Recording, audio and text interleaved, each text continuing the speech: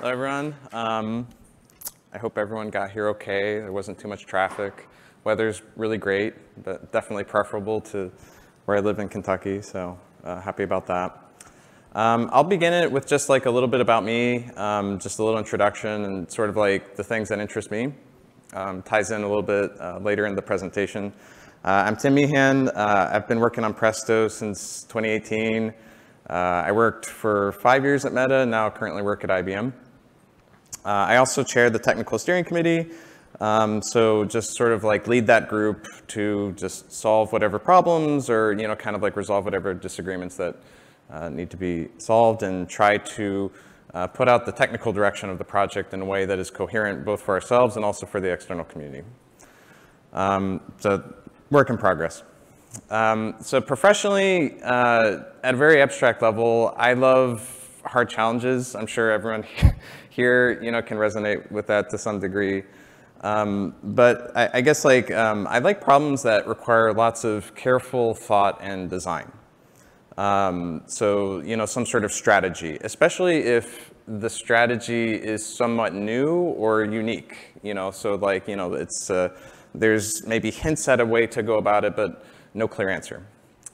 So, for most of my career, I've gravitated towards data problems as being kind of like among this class of hard challenges, because I think in data, you don't find just simple solutions or hacks often. What you find is trade-offs, just lots and lots of trade-offs, kind of like endless trade-offs.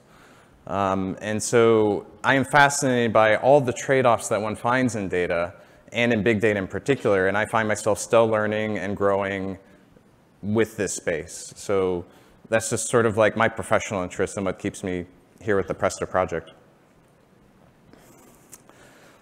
So enough about me. Here's what we'll talk about today. We'll start with like a little bit of history of data infrastructure to the best of my ability. If this were comprehensive, I'd be here for hours. So this is just an abbreviation of sorts. But we'll start with like a little history of data infrastructure. We'll move on to big data and how, very condensed version of how we got to the big data era. We'll take a look at some of the current trends, some of the trends that I think are important. Then we'll look at the ways that Presto is capitalizing on those trends and the way that it's kind of like moving in that overall direction. And then finally, a little call to action. So, data infrastructure, how did we get here? So meaning like, how did we get to a conference talking about half of a database? Like, where's the storage? There's no storage. It's kind of like left to the user to provide the storage. So how did we get to a conference talking about just the kind of like the top half of a database? Like a whole chunk of it is missing. It's just the query. So we'll start into the 1970s. A computer scientist named Edgar F. Codd invented the relational model of data management. And so, this included really at the time features that we take for granted, but which were revolutionary at the time. So things like primary keys that guaranteed uniqueness, foreign keys that kind of like made sure that you could join data in a way that's coherent and sensible, indexes to make data access faster. So like all of that was kind of like new to that time. The early SQL databases were used for operational data. So, to support decision making, because like, sometimes you need to kind of like extract insights from that and then, make use of that data. So, over time that would happen more and more often. And so, what people did before, kind of like this next bullet is they would just copy a lot of it into a different database. And there was just a ton of data copying and a ton of redundancy. And as you can tell, like there was just a lot of waste and a lot of performance issues, and it was just a mess. So around this time, then we started to kind of like design what we would call the data warehouse. And so like there was data warehousing concepts that were developed, like dimension tables and facts, and then techniques to optimize queries to support these kind of like these new SQL queries that were operating over that data. So that's the data warehouse. And so data warehousing, kind of like made a lot of progress over time. But we get into the next phase, which kind of like tests the limits of these previous solutions, which is basically what happens when you do this at scale. And so the data, kind of like takes to the internet. Once again, very overly simplified, but the internet comes along, people, websites explode, we have the dot-com boom, and, data becomes, we're adding more and more data into these warehouses, and they struggle to keep up with the demand. And so then we enter the birth of the big data era in the early 1990s. And so what are some of the technologies that kind of like enabled, this big data era? So the first one is HDFS or Hadoop. And so, Hadoop did something really crazy, which is that you can just add more machines, kind of like turn it into a dollar problem. So you can basically take your commodity hardware, add your commodity hardware to your HDFS cluster, and you can scale out with dollars. And so, there's kind of like this linear dollar amount that scales with your data. It means you can plan for it and budget for it. So that was pretty revolutionary. But what do you do with the data? Like, how do you translate that into insights and action and stuff like that? And so MapReduce was open sourced. A lot of this based off of prior art at Google. As always, lots of infrastructure was developed early at Google. MapReduce is developed. So we operate over this big data with a paradigm that allows us to split large amounts of work into little jobs that you can write in Java. So it's programmatic. You write little Java programs, and they split up and kind of like orchestrate themselves and kind of like get you this data output. But obviously that requires specialized skills, and you need specialized infrastructure engineers to write all those things and to extract the insights, and obviously that's very expensive. And so in 2010 we have Apache Hive, and so people are starting to realize, well, what if we treated this giant HDFS blob as kind of like we're starting to realize, what if this is kind of like a database, and this is kind of like the bottom part of the database? And what if we had an interface kind of like all those SQL databases we had all the way in the beginning? And so Apache Hive comes along with the SQL-ish kind of language that kind of translates that into MapReduce jobs and kind of like allows you to not have to have that specialized knowledge. You don't need to write Java code and all that. So that's like, kind of like revolutionary. And not only that, but in order to support that, you need a catalog because you need to name things. So you need to say like this group of files in this location in this directory represents a table. And so like we start to kind of like start to catalog, this evolving data warehouse. And then this kind of like, turns into what we, start to call data lake, and thinking around data lakes begins to emerge where what if you didn't have to warehouse your data immediately? What if you could just dump it somewhere and figure it out later? So that's the data lake. And so around this time, Presto is born. And so Presto kind of like says, well, all this unnecessary stuff that you're kind of like loading up and spinning up with Hive is not necessary. All you need to do is just go directly to the data source. You don't need this complicated infrastructure to get all this done. You can just query directly against HDFS with the Hive metastore for your catalog. And so that was kind of like the insight that Presto brought. But we still had some, lingering problems with the data lake paradigm. And so, what people discovered is that it's easy to store data, but it's still, even with a tool like Presto, it's difficult to extract. And so, you use the tools that Hive provides, but Hive is, kind of like built for Hive. Hive is not built for a sophisticated data warehouse that you can query directly on your data lake. And so that brings us to today, where we start to think a little bit harder about these problems and make it so that it's easier to just go directly to your data source.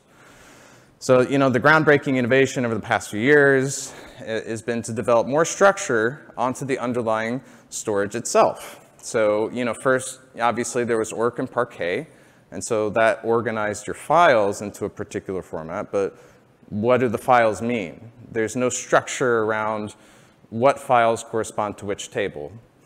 And so, like how do you ensure that there's valid statistics? How do you efficiently discover the data when you have lots and lots of the data? How do you partition the data and make it so that it's not kind of like something that a user has to understand? And how, basically the short story is like, how do you make it so that users don't even need to know, kind of like these low-level internals. They just kind of like let the engine do its work. And so that's really kind of like what this is all about. Once again, Hive was designed for Hive. It was not designed for large multi-tenant, multi-engine warehouses where we don't want to have to copy the data. We want to go directly to the data itself. And so some of the results that, like we see today is we just have better data management with kind of like a modern table format. You get these premium features over commodity hardware that you kind of like never got with Hive, indexes and so on. And so, to me, it's clear that this is, something that's only kind of going to become more and more entrenched. So like, we're not going to go, oh, let's do the more expensive thing that makes us copy more.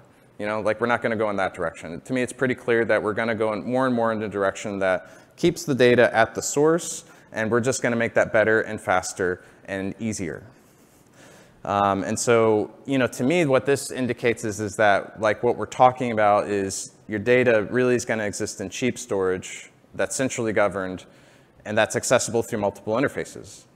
Because, there just doesn't exist one interface that does everything, including your ML, including your batch and interactive.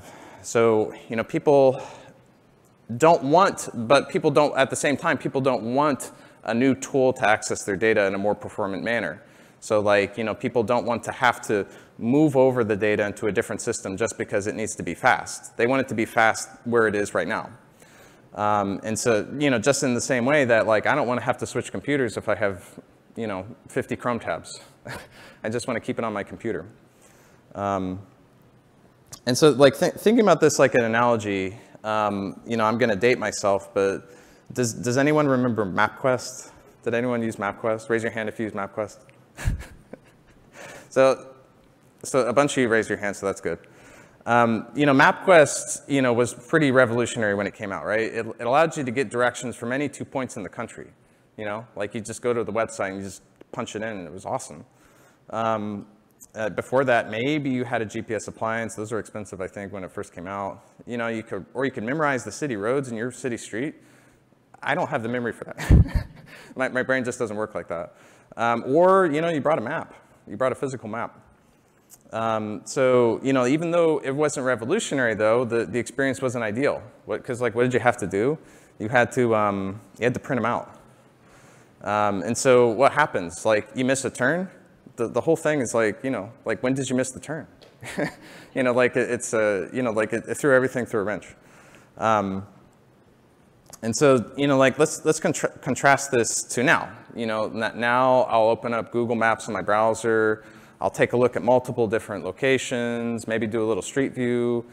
I'll put it on my car, because my car has goes to the same Google Maps backend.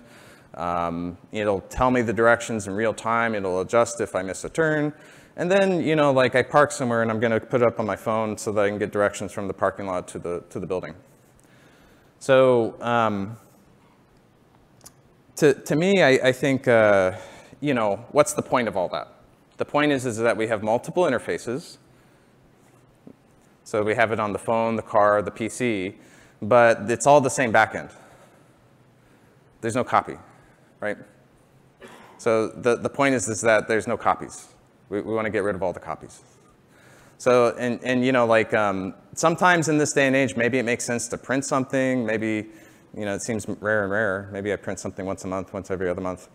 But why do I, like by analogy, why would I want to copy my data from the lake to something else so that it can get outdated, or the ETL pipeline can break, or it's in a different system that has their own on-call, their own experts, and they go on vacation, they're people too. Like, it's just a whole lot simpler if it all exists in one system. So how do we do that? How do we make it so that everything is kind of like in this one system? We don't have to copy so much. So, and the way that we do that is we make the data fast as hell. We use one interface. So what have we been doing in this area? Because like Presto, that's all what Presto has been doing, is basically working in this direction, making it so that you don't have to do the copy. So Presto, I call Presto the vertically integrated query engine. So what does vertical integration mean? So let's take another kind of like example or analogy. So do you remember when Apple came out with the M1 chips? The M1 chips were, you know, they blew everyone away. Part of what made them so fast is what Apple did was they took a look and said, well, what do people do with their computers? You know, they actually, 90% of it's JavaScript. I have an little Electron thing that runs my Slack, but a bunch of other stuff. It's all JavaScript, right? I have 50 browser tabs. Those are all running JavaScript in the background. What makes JavaScript fast? We have dedicated instructions for JavaScript and M1 and subsequent chips. They have a large L1 cache because due to details, that just helps JavaScript code. So really, that's all about doing more with less. It's not just making a fast chip, but it's making a chip that's designed for what people use it for. And so that's what we're doing with vertical integration. We're saying, what are people going to use Presto for? Yes, there is some aspect of I need a MySQL database or a something else and a something else. That exists and that's important. But what we're working on is we're making it fast as possible to make it so that you can get access from your lake as cheaply and quickly as possible so you don't have to do another copy. And so, we'll get into like some of the ways that we've been doing this. Part of this involves, table format, better table format support. These technologies that have allowed us to kind of like move on from Hive or kind of like improve Hive with, better, more database-like features. Integrating deeply into these table formats is key to this vertical integration. And so we made a lot of progress with Iceberg, so we now support V2 reads. We have a dedicated syntax for time travel. We're adding caching support, advanced filter pushdown for Velox. We'll get into that later. Thanks to the hoodie community, we have a very advanced hoodie connector. And so we have lots of really good integration with table formats that makes this very seamless. We have kind of like a unique feature, optimizer, the history-based optimizer. The history-based optimizer, what does it do? It optimizes repeated workloads. What are repeated workloads? Dashboards, batch jobs, how people use Presto. So the history-based optimizer leverages kind of like, these historical similar queries. Lublena will talk about this today. I definitely encourage you to join that talk. But this is another example of vertical integration. Integrating Presto on Spark with native, with Velox, that's awaiting a little bit of open source help, but that's another example of like that deep vertical integration, and then just focusing on the optimizer. But I think like really, what the community has been working very, very hard on, like, maybe half of the community has been the active contributors have been working towards this is C++. And so like, how can we make it so that Presto is just blazingly fast, using, like the same old hardware, and that's, optimizing using the SIMD instructions that exist on the hardware that you can't leverage in Java. And so, that's, a large part of our vertical integration is better synergy with the underlying hardware through native. And so, and then just, coverage, because, this is a rewrite of a lot of the Presto's code base. So, we're adding support for Iceberg. We rewrote the Parquet reader to be more performant. We filled in the functional gaps that allowed us to run TPCH, TPCDS, grouping sets, et cetera, et cetera. And so this brings me to a note that I want to highlight and share, which is that, like in the community, we've been talking about native workers for, kind of a long time. It's a large project. It's a massive initiative. Like we don't want to kind of like understate how complicated that is. People are in production. So, like we're starting to kind of like get really promising results in production. We're starting to test it out on TPCH and TPCDS. Everything is pointing to very, very promising results. And so, I think, we want to move to the next phase, which is we want everyone to start using this. We don't want just big tech companies to start using it. Like we can't, like this can't be, just like a feature that only a few people use. And so what we want to do is we want to make it so that native is the default. So that, this is, like basically when you load up Presto, when you join, look at the Presto website and you start to download it, you get the native one, you don't get Java. And so, like we'll be working to basically add support for connectors, user-defined types and functions, and a dedicated manual for the Presto queries that are supported with native, which is very exciting to me. Finally, I'm going to kind of like close it up with something that I think is underappreciated. That, like, this is an underappreciated fact, which is that the Presto community is the largest and healthiest community working on this vertically integrated open data lakehouse query engine idea. So there are larger communities. There are different communities out there, but we are among the largest that this is our focus. And no one's doing what we're doing. So I think that this is a very exciting time to be a part of the Presto community. And if you haven't been contributing, joining Slack, or we'll talk about how to contribute, I think now is a really great time to do that. So then also on open source and on the community, one point that I think it's common knowledge is that details in open source matter. Details are very, very important. How big is a community? If I'm a company or if I'm starting a business, am I going to pick a query engine that's written by one guy? Nope. How does the community govern itself? So, how do they resolve conflicts? How do they add committers? How do they bring people into the project? How welcoming are they, on bringing people into the project? That matters, because if I need something from that, and if I can't get it, and I've already made a massive commitment to join it, then I'm toast. Is it backed by a single commercial interest or a collaboration of many people? Because of course there's misalignments between whoever's the primary backer and us.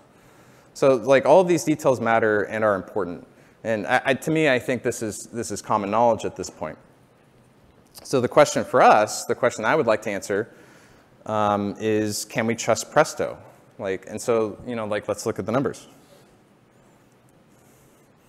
We've had an 80% growth in unique committers, basically since the fork. There's been over 1,000 new contributors since the beginning of the project, and almost half of that has been in the last 3 years. This past year has been a bumper year for external contributions, and I hope that trend continues. We'll get into the details on exactly how much it's increased, but there's been 285 new PR submitters, so individual submitters, new to the community, new to the Presto project, 285 over the past year, and over 1,000 GitHub stars. 70% growth in commits. So it's kind of hard to tell on this graph, but we are at basically a high that's around 70% greater than what it was from the baseline from the beginning of the year and then basically through the rest of the year before. And we're doing a really good job today of closing issues and PRs. So, all of this, I think, points to us being a healthy, diverse, and accepting community. So to me, these numbers are very promising. And so, I'd just like to recap on what we're working on. We're not just working on a query engine. We're dedicated to bringing kind of like the future of the Lakehouse in an open source way, in a vendor neutral way, with reliable governance, because we want to be in the center of this future, and we can't be in the center of this future if we're kind of like, if we're not an open community. Whoever's backing that community, if they go away, then the community goes away. And so, all of this really excites the part of me that likes hard problems. Because, building a community is a hard problem. It's not easy. And there's no kind of like one-size-fits-all solution. You have to try things, and it's something that you have to iterate on. Rewriting the query eval layer is a hard problem. but we're in production. So, you know, like the tackling hard problems thing, like that's why I like the Presto project, is that these are all very hard problems, and I think that we're winning. So join a winning team and get involved. Join the Slack channel. There's many different ways to, get involved if you haven't already. Join Slack, contribute to GitHub, close issues, look at issues, propose new ideas. If you're not sure where to get started, join a working group. Just pop in. They're very, friendly places. It's a great way to look at a part of the project without having to get overwhelmed with the entire project. So definitely, think about joining a working group. Sign up for the mailing lists to get, updates and news and stuff like that. And that's it. Just wanted to thank everyone once again for coming. Hope everyone has a really great day, learns a lot of stuff about Presto, and I'll hand it off to Meehan.